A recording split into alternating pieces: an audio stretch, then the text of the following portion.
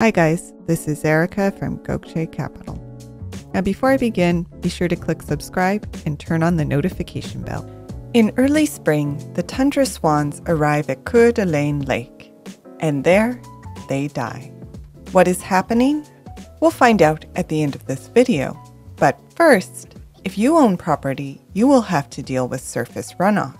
And in today's video, we have the top things you should know. Number 1. What is surface runoff? Surface runoff, also known as stormwater runoff, is water flowing on the ground surface when excess rainwater, stormwater, meltwater, or other sources can no longer infiltrate into the soil. Number 2. How is surface runoff generated? Surface runoff is defined as precipitation first and foremost. It is caused when rain cannot infiltrate into the soil and must run over the surface instead. Number 3. How does human influence affect surface runoff? Urbanization has increased surface runoff because it has created more impervious surfaces, like pavement and buildings, that don't allow the water to infiltrate down through the soil to the aquifer. Number 4. Why can surface runoff be a problem? The main problem with surface runoff is that large volumes can overwhelm storm drains and cause localized flooding. But runoff also gathers sediment and pollutants when it runs over surfaces like driveways and roads, and this can end up in natural waterways. Finally, water that doesn't soak into the soil can't recharge local groundwater sources, and this can ultimately affect how much water is available for human consumption. And number 5, how can you manage surface runoff on your property?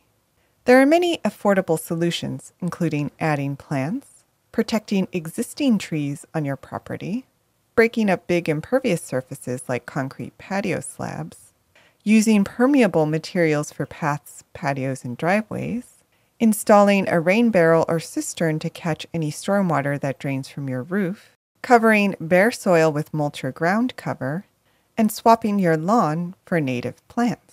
So that's how you can help prevent runoff on your land. But if you're not worried about flooding around your property, do you still need to concern yourself with surface water? Well, yes, for surface runoff also contributes to another equally important threat: pollution. Which brings me back to the swans of Coeur d'Alene Lake. Like all swans, the North American tundra swan is snowy white with a long graceful neck and a shock of black around the beak.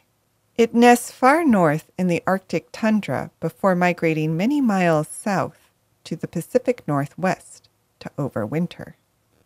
One favored stopover spot on their return journey north is the Coeur d'Alene Lake in northwest Idaho. A long, winding waterway nestled between forested hills, Coeur d'Alene from the air looks more like a river, or perhaps a human arm, than a lake. The sandy muck at the point where the Coeur d'Alene meets the Harrison Slough is a tempting spot for the swans, full of edible plants and invertebrates buried just beneath the surface of the muddy water.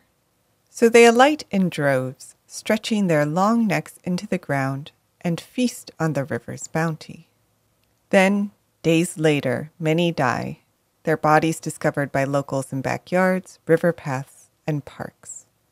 For unbeknownst to the swans, the Coeur d'Alene's mud is laced with lead, a legacy of Idaho's hard rock mining.